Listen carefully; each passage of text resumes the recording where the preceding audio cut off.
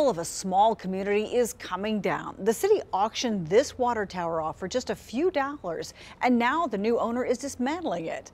2 Works for You reporter Giselle Puente is live in Dewey, where workers started ripping it apart a little earlier today. Giselle. Brian, Karen, it's hard to miss these water towers. You can see the old one here with a big gap. That is where they started dismantling it yesterday. And now the new one just sits right in back of that one. So it's hundreds of feet above the ground now. The owner is getting ready to take it down to the East Coast where he's from. He was the only bidder once the city put it up for auction.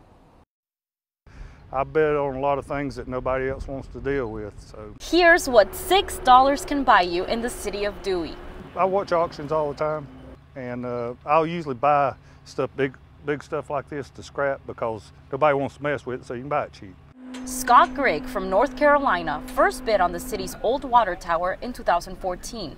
He's now getting around to taking down the 120-foot structure.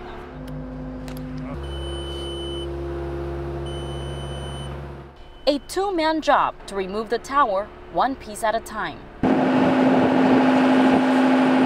It's been about a 2-year process. It's been a long time coming. City manager Kevin Trees tells me the city needed a new water tank. This is a ground storage tank. The new tower we built was an elevated storage tank. Pressure-wise, water availability is so much better for the community throughout our system. The city's saving thousands of dollars by not removing the tower itself, even though it's costing the owner much more than the $6 he paid for it.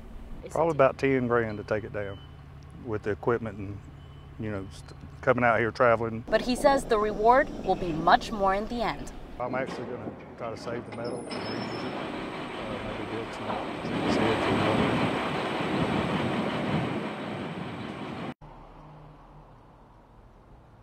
They hope to completely remove that tower by next week. Now, the city already has plans for what's going to take place once the tower is gone. They will build a 4,000 square foot structure where the police station and the municipal court will be held. We're going to continue on this project and bring you the latest updates. Reporting in Dewey, Giselle Puente, 2 Works for You.